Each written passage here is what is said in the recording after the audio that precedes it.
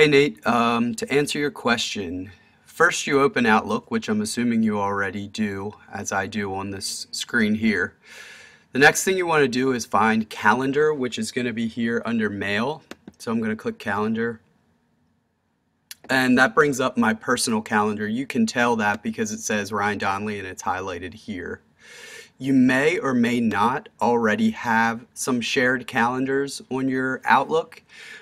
If you don't have this Paradise calendar, the first thing you're going to need to do is add it, which I will do in a second video that I will send to you. So you may have to stop this recording and go watch that, how to add a calendar.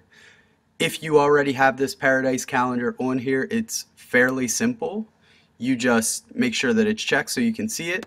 Highlight it in blue so that it's this like royal blue color, and then double click anywhere on the calendar that you want to add an event, and you can write it here. You would put actually not your first name, your last name, and then the cart number.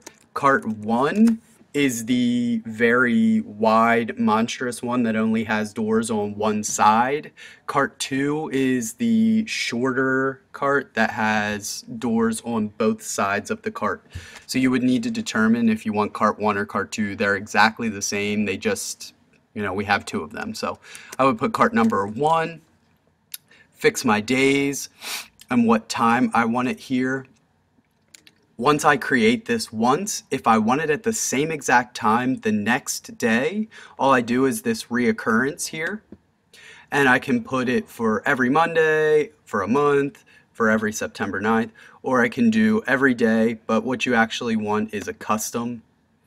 You're going to do it Monday, Tuesday, Wednesday, Thursday, Friday, and then that same start time, same end time, and it will create the event for you.